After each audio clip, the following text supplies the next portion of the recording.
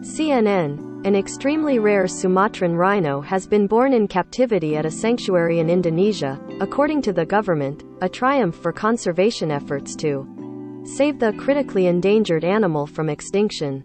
The female rhino was born at the Sumatran Rhino Sanctuary in Way Kambas National Park in Sumatra's Lampung province on March 24, according to Indonesia's Ministry of Environment. The birth of the Sumatran rhino is good news amid the efforts of the Indonesian government and partners to increase the Sumatran rhino population, Wiratno, the Director General of Conservation at the Environment Ministry, said in a statement. Sumatran rhinos, the world's smallest rhino species, once flourished across Southeast Asia, but they are now found only in tiny pockets on Indonesia's northern island of Sumatra and Indonesian Borneo. Fewer than 80 Sumatran rhinos remain, according to the International Rhino Foundation, IRF. In 2019, Malaysia's last Sumatran rhino died at the Borneo Rhino Sanctuary. The Sumatran rhino was declared extinct in Malaysia in 2015, but the death of the female, called Iman, meant the species had been completely wiped out there. Every Sumatran rhino has died in Malaysia. Scientists want to bring them back with cloning technology.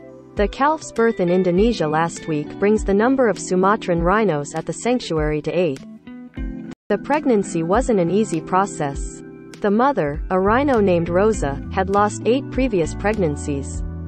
And the father, Andatu, was the first rhino ever born in captivity in Indonesia, the IRF said.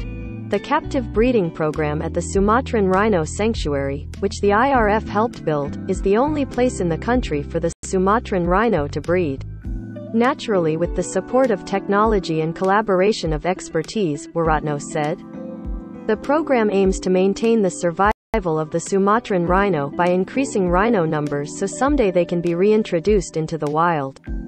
Rosa's pregnancy represents new hope for this critically endangered species, Nina Fashion, executive director of the IRF, said in a statement.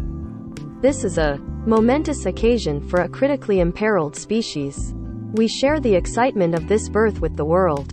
Why airlifting rhinos upside down is critical to conservation. Multiple factors have contributed to the rhino's population decline. Initially, it was caused by poaching for their horns, which were coveted as ingredients in traditional Asian medicine. Later, it was exacerbated by fragmented habitats and human encroachment on the environment, which prevent the rhinos from gathering in.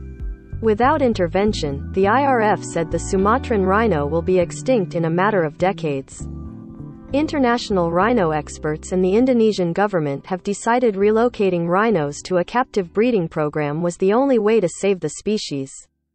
The Sumatran rhino calf follows the birth of 5 Javan rhinos, also critically endangered, in the Ujung Kulon National Park in 2021.